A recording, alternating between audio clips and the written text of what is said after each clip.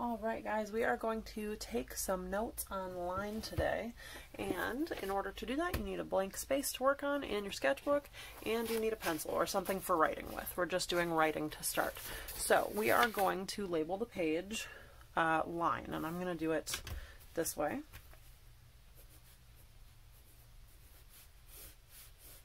There you go. There's my label. And now what we're going to create is kind of a table, if you will. So I'm going to use this piece of paper to give myself a straight line. If you have a ruler, do that instead. Okay. And creating this table, we need to have 5 different categories. So different sections. There's 1, 2, 3, and then 4, 5. So we want something like this in the end. This piece of paper behind there, so you're not seeing my drawings through the paper, but you're seeing what I've got. Okay, so it's a table. All right, now we're going to label each of these different sections like this. Size, direction, texture, emotion,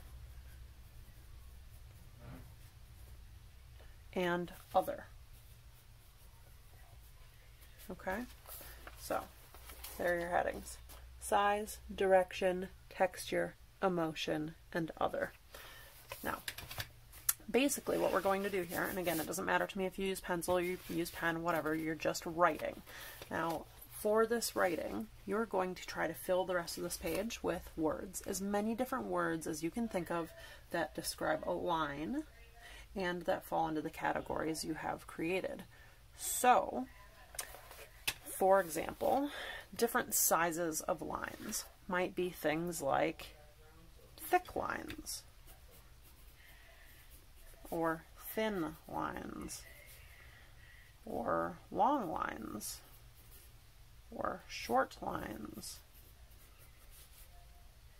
Okay. For size, we might also say wide, which could also be considered a thick line, but still, it's a different word. Or opposite of wide, narrow.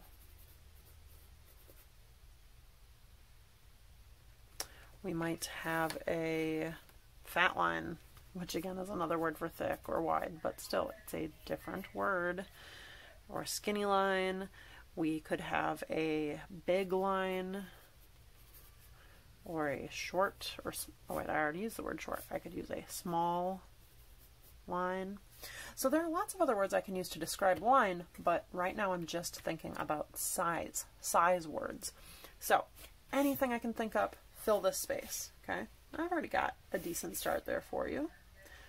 You try to think up some of your own words next. Now, the goal here is that you will fill the rest of this page, or close to it, with different words. A variety of words. Try to come up with different words. Any different word you can think up, write it down.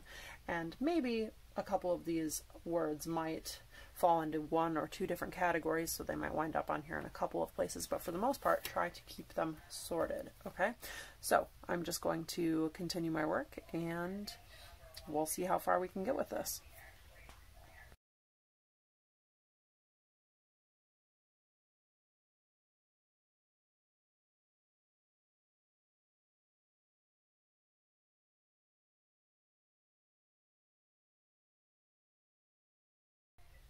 Okay, so this is my finished list of words. Now, like I said, I want you to try to fill the whole page. I only spent a couple of minutes on this, so if you dedicate 15 minutes and you think really hard, you can come up with more. You can fill the whole page, but I do want you to have more than just my list, because my list is my list, and that doesn't take any creative thinking from you. So you should think outside the box and try to fill this page with as many different words as you can. Categorize them into these 5 sections.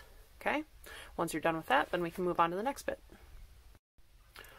For our next bit of work for today, you need another fresh page, and you're going to be drawing on this page. Now, you're going to start by splitting this page up into 6 different sections, and usually how I do that is I divide it in half down the middle, the long and skinny way, And it doesn't have to be precise, but if you want to, use a straight edge. And you're going to split it into thirds this way. And it's okay if they're not all exactly the same size. You want them to be roughly the same size. So, no big deal if it's not precise. But then you're going to label these in these different ways. First, we're going to start with horizontal lines, then vertical,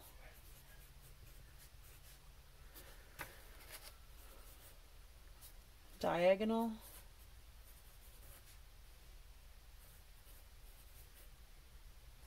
curved lines,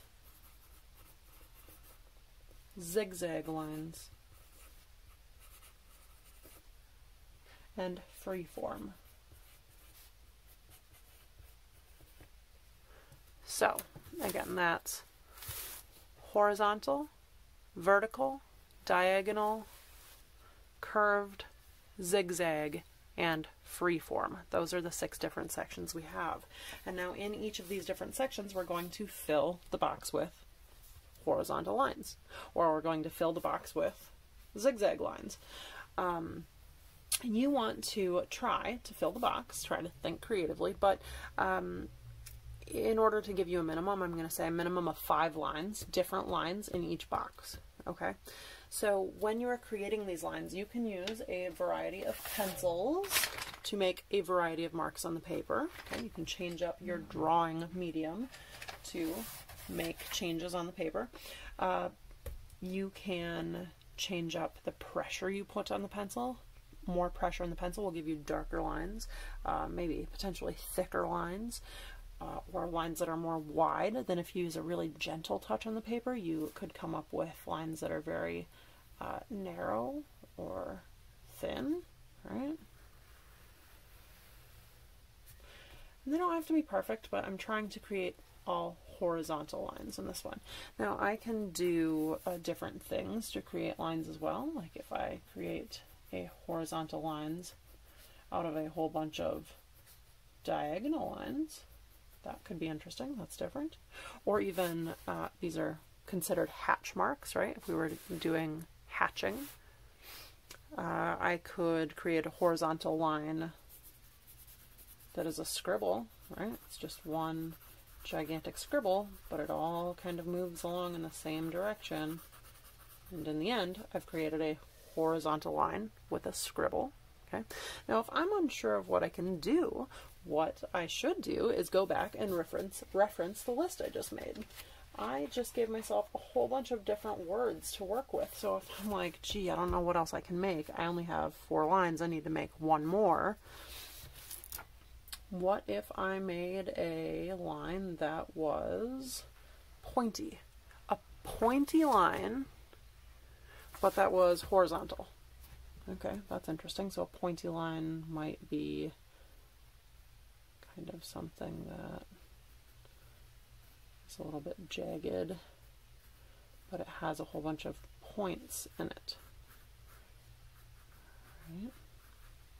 So whatever pointy means to you, maybe it would look different than mine. That would be fine.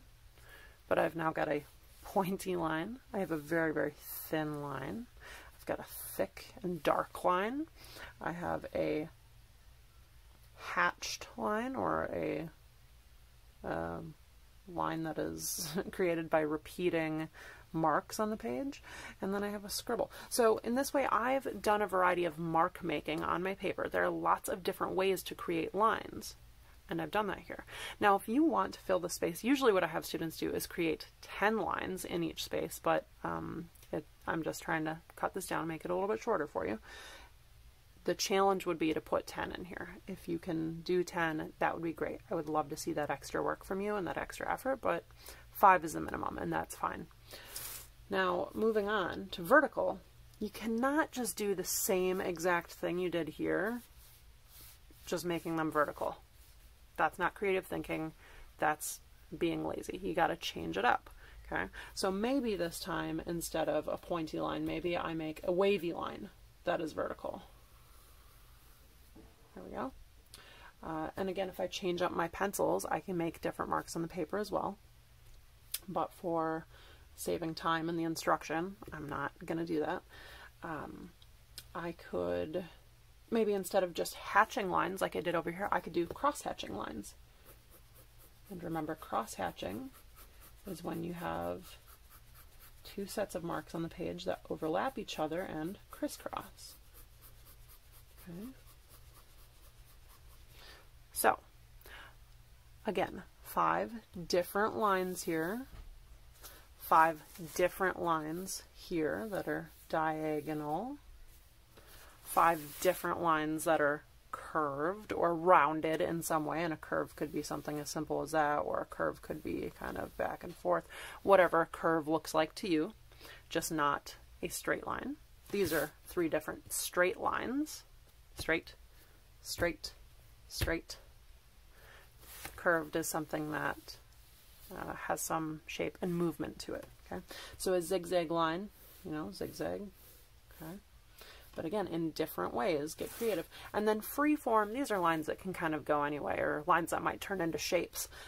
They don't all have to be the same. You could have a bunch of different things on the page. So I'm going to show you a finished example in just a moment. Okay, so I have 2 finished student examples here. Okay, and they're kind of hard to show on the whole screen, but take a look.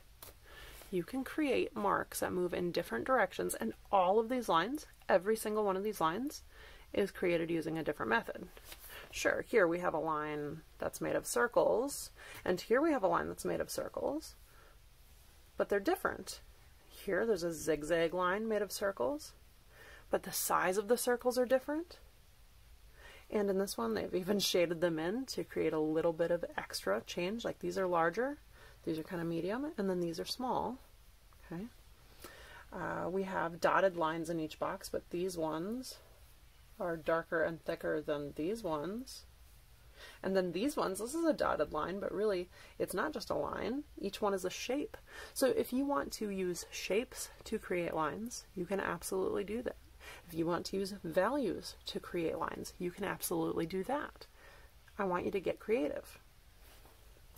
I don't want you to just copy everything that I'm showing you here, because that's no fun. Okay.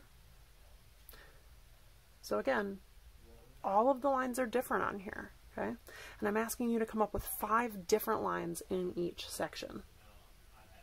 Let me know if you have questions.